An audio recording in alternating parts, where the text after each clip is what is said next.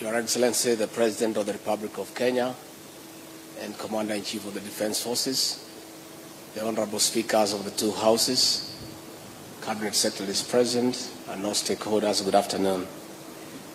Your Excellency, I didn't think I needed to say anything because you speak on our behalf, but let me take this opportunity because I'm here to salute the members of the National Assembly and the Senate for the expeditious manner in which they handled these bills that you have today assented into law.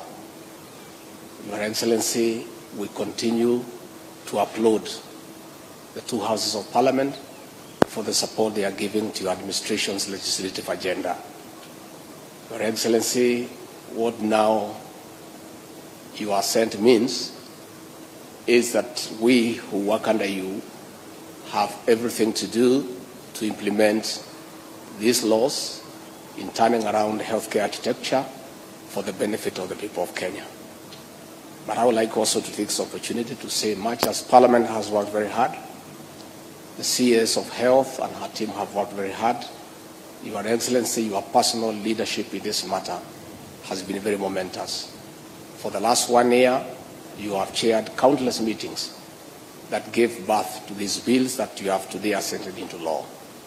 You have been very keen and categorical that a healthy nation gives way to a prosperous nation. So the journey that we have started today with the assenting of the bills will turn around the healthcare architecture for the benefit of the people of Kenya. And Your Excellency, I want to confirm that I have been around the country, and since your launch of the community health promoters with 100,000 kits, the impact of that intervention, Your Excellency, is already being felt on the ground.